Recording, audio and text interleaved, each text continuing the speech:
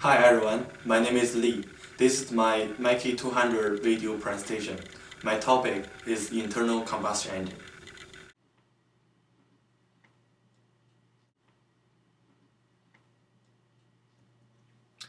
My presentation structure is shown as follows.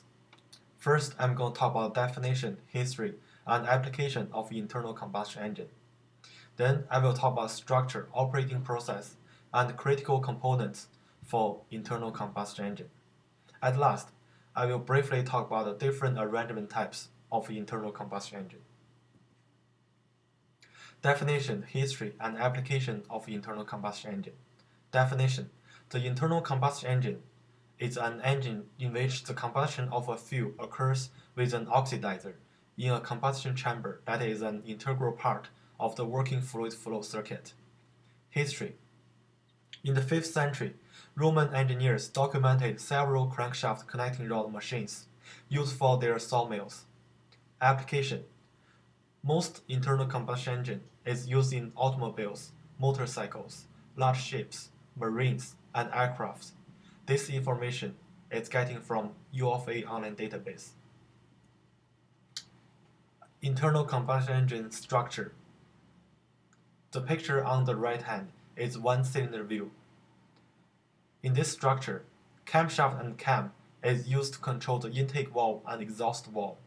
Piston is sealed to perform a high-pressure performance. Crankshaft at connecting rod is used to transmit the explosion energy. Spark plug is used to ignite the mixture of air and fuel. Cooling water is used to cool the whole cylinder structure. ICE operating process. There are mainly 4 steps for a 4-stroke ICE. In this all 4 strokes, the crankshaft is moving clockwise. The first step is called intake. Piston goes down. The intake valve is open, taking in the mixture of air and fuel. Second stroke. Piston goes up. The mixture of air and fuel is compressed. Third step, power. The piston goes down. The spark plug is used to ignite the mixture of air and fuel. Last step, exhaust. Piston goes up. Exhaust valve open. The burn mixture exhaust from exhaust valve. Among all these 4 steps, the third step, power, is the most critical and important one. Critical components in ICE. The most critical steps is step 3, power.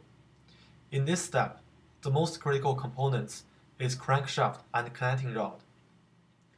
Both of these components undertakes large stresses and large deformations. In order to perform an accurate analysis, we need to do a mapped mesh finite element analysis. Different arrangement type of ICE. We need to take the following 3 factors into consideration: engine shape, space limitation, and accessibility to service and repairs. The arrangement type has the 4 following different types. Inline engine, which is mainly used for large ships. Radial engine, which is mainly used for aircrafts. V engine, which is mainly used for front engine automobiles and motorcycles. The last one, opposed cylinder engine, which is mainly used for marines, motorcycles, rear engine automobiles, buses, trucks, and light airplanes. All the information on this slide is getting from U of A online database.